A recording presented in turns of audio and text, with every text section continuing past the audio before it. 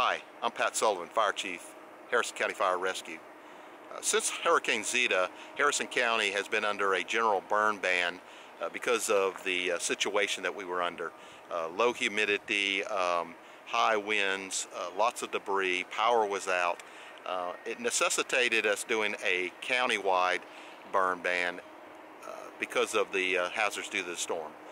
Since that time, we've had power restored, the RH, the relative humidity, has gone up, and pickup of debris is well underway. So we are lifting the burn ban, the general burn ban for Harrison County.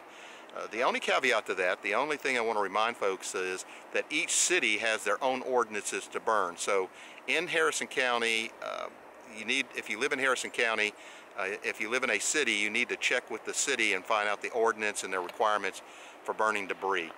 In the county, we're asking that you just be very safe, very cautious, have all the tools that you need to control the fire.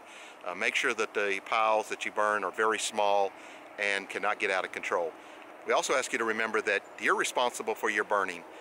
We want you to be safe, and that any fire that gets out of control that causes damage to anybody's property, you may be responsible for that damage.